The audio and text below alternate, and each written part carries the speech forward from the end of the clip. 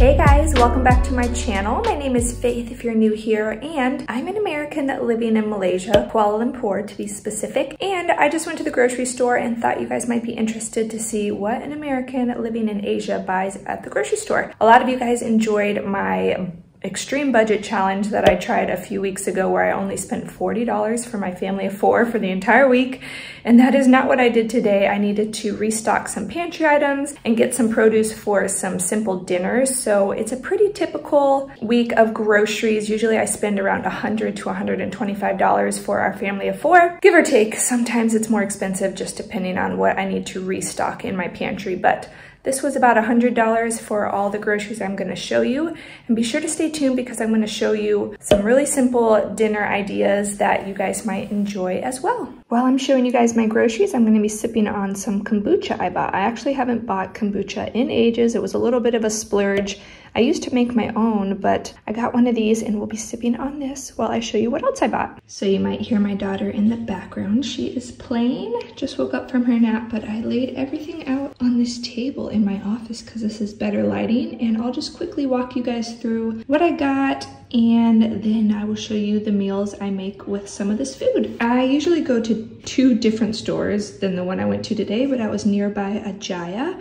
And so that's where I went. Got some rolled oats. I need to make some more granola, and I use rolled oats to make my own oat flour for my baked oats that I love and have every morning. Whole wheat flour. The other more local kind that I have been buying was a little off and had bugs, so I've just been getting Bob's Red Mill. It's a little more pricey, but it's always a winner. I splurged on some vanilla bean extract. Usually I don't have this in my pantry and just omit it from recipes, but I saw it and I don't see it very often, so I got a bottle of that for baking. I have a ton of raw peanuts coming in the mail because I make my own peanut butter, but they're not here yet and we are low, so I got some peanuts to make peanut butter. Needed baking powder for baking.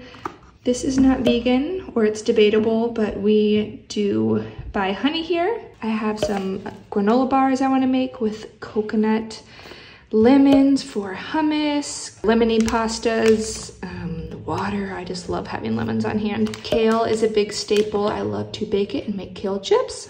I'm eating a ton of sweet potatoes lately. I just love them so much, so I just bake these and have them in the fridge and eat them instead of bread or something, and they are so satisfying. Is this what you're supposed to do? Touch everything when you're doing a grocery haul. Got some white potatoes for a creamy bean kale soup I want to make, carrots for soups, and another recipe. My kids love okra, so I got some okra, some lady fingers, celery for some pasta sauces and soups again. We always have so many bananas. I usually get more than this so that I can freeze half of them, bake with some of them, and then still have some to eat. We love rice cakes. That is something we eat daily, especially my 1-year-old loves these either with peanut butter or just plain. And this was exciting. It is really hard for me to find affordable maple syrup here. Usually it's about $10 for a bottle this size, but I found it for about $5. So I got 2. Normally I would get 4, 5, 6 when I find that price, but I just stuck with 2. I plan to make a lentil bolognese, so I got some tomato products, chopped tomatoes and tomato paste. I am not eating soy at the moment, so that is why you see all of these beans. I'm gonna make a white bean soup with the cannellini beans. I love having roasted or sauteed chickpeas with just some garlic and salt for Buddha bowls, or I make hummus with them. And then butter beans are my kiddos' favorite beans. And then just trying to eat more whole grain pastas. So for my really extreme grocery budget challenge, I got white pasta, but usually I would get something like buckwheat or whole wheat, so I got some buckwheat pasta. And then I want to start making my homemade yogurt again, so I'm gonna try to make some yogurt with coconut cream. It's really rich and thick, and a little spoonful goes a long way, so we'll see if that happens. And then pineapple is one of my kiddos' favorite fruits. And the last thing I got, which I just put on the side because it's not plant-based, but we usually do have eggs in our fridge. My husband and kiddos really like them, and about every once in a while I'll have some eggs also. That is just something that is not plant-based, but we usually have it in our fridge just for quick lunches for my husband. That's something he can cook. This is everything that I purchased this week, and it came to about $100, a little less than that. Obviously, if I had gone to a different store, I could have gotten a lot of this more cheaply. I could have gotten dried beans instead of canned. Definitely didn't need the vanilla and the maple syrup, but those are things that just make us feel like we're at home and enjoying the foods we want to enjoy. So let me show you some simple recipes that we enjoyed this week using these ingredients. Oh yeah, and I also got my husband some plant-based burgers. He can enjoy soy right now, so I knew he would like these for a quick lunch whenever I don't feel like cooking.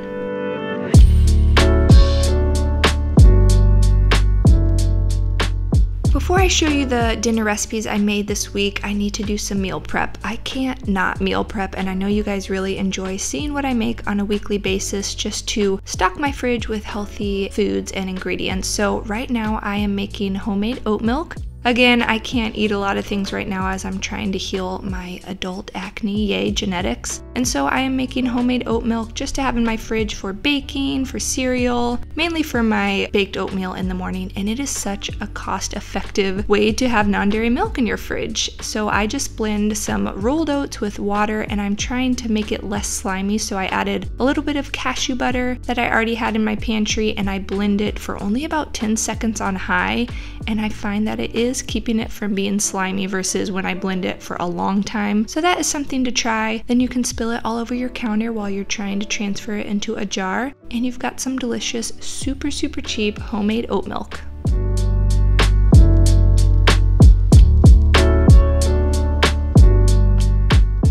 Another thing I always like to meal prep every week is my own homemade oat flour. So if you are buying oat flour, please stop. You can make it so much more cheaply if you have a food processor, or even a really cheap blender works fine. And all I do is put some rolled or quick oats into my blender and blend until a flour forms.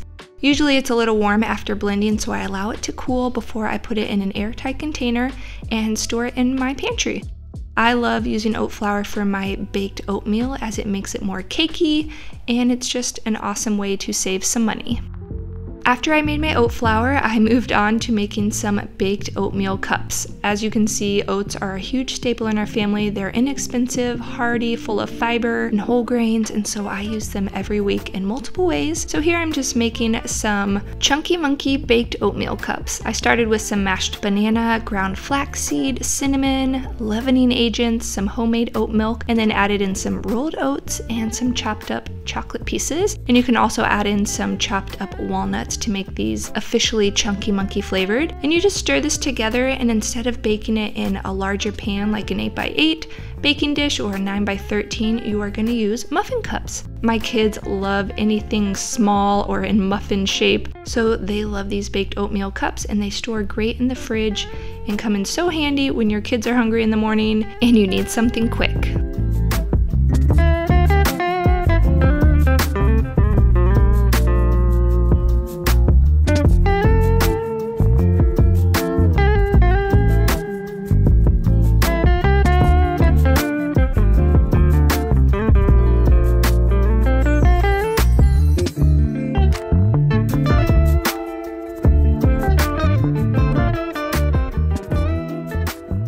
Okay, I have to share one more oatmeal-based thing, and that is some dark chocolate granola. We always have homemade granola in our pantry, mainly for my husband. Now that I think about it, I don't really eat it that much, but he always puts it on top of his pancakes or eats it with yogurt, and my kids especially love it just dry for a snack. So here my daughter is helping me make some dark chocolate granola. We started by putting a bunch of rolled oats, chopped nuts and seeds, pinch of salt, and some coconut sugar into a bowl, and then she stirred that all together to combine. And then the wet ingredients you combine in a saucepan over low heat. So into a saucepan we put some coconut oil, maple syrup, and cocoa powder, and then you just bring that to a light simmer and whisk it all together until a smooth chocolatey mixture forms, which you are going to pour all over your already combined oats, nuts, and seeds. And then all you have to do is stir it well so that all of the oats are coated in that chocolatey mixture, and you are going to spread this out onto a baking sheet, either lined with a silicone baking mat or greased really well,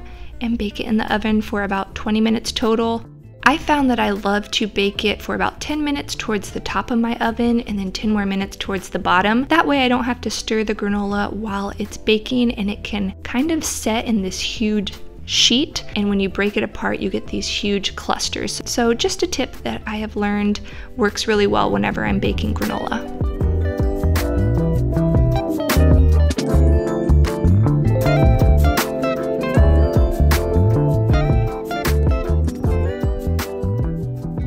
This granola was some of the best granola I had baked in a long time. I think I just was patient and didn't stir it and allowed it to set, and it came out in these huge chocolatey sweet clusters that were so good, and my husband probably ate this entire batch on his own.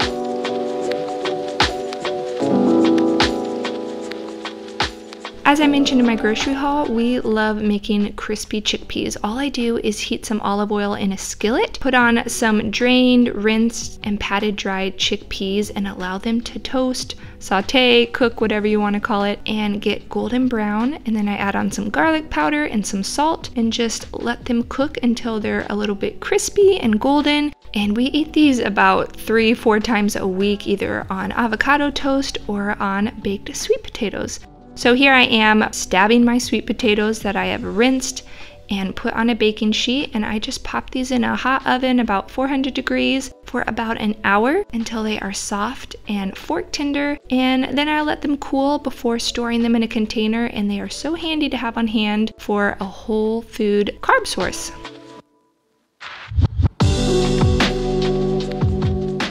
These potatoes are Japanese sweet potatoes, so they're purple on the outside and white on the inside, and they are so creamy and sweet.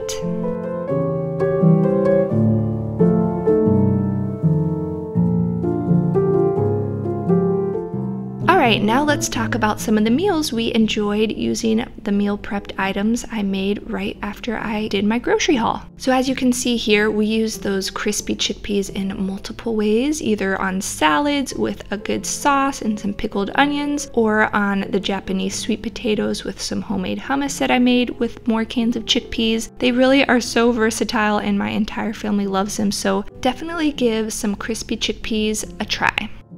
Every morning for breakfast for quite a while now, I have been making some blended baked oats, except I don't blend anything, I just use my homemade oat flour. This is a quieter way for me to make it when my kiddos are sleeping. As you know, I get up really early and eat pretty early, so here I am just stirring all the ingredients for my chocolate blended baked oatmeal together in a bowl, and then I transfer it to a 2-cup ramekin. I can link all of these items I use down below in case you're interested. Pop it in the oven for about 20-25 minutes, top it with my cashew butter and some ground flax seeds and pumpkin seeds, and it is my favorite way to start the day. Next up, I want to share 2 really simple dinner recipes that you guys might enjoy. The first main meal I made was some creamy white bean soup. So to a Dutch oven, I added some olive oil, allowed that to get warm before adding in my chopped onions, carrots, and celery. I sauteed those veggies until soft and then added in some garlic and allowed that to cook for another minute or 2. Next, I added in some dried thyme. I don't know where I heard to rub it together, but I still do that. I feel like it allows it to bloom and flavor my soup better. And next I'm adding in some vegetable broth, or you can just add in some water and salt, and my peeled and chopped white potatoes. Lastly, I added in a couple cans of white beans, some bay leaves, and I just brought all of this to a simmer and allowed it to cook for about 20-30 minutes until the potatoes were nice and fork tender. While that was happening, I soaked some cashews in some boiling water, and once the cashews were soft, I added them to a blender with some fresh water and some of the soup mixture and blended this until a creamy, almost cheesy liquid came together, and then I added that back to my soup. Once I stirred this all together, a really rich, creamy, hearty, comforting soup formed that the entire family loved.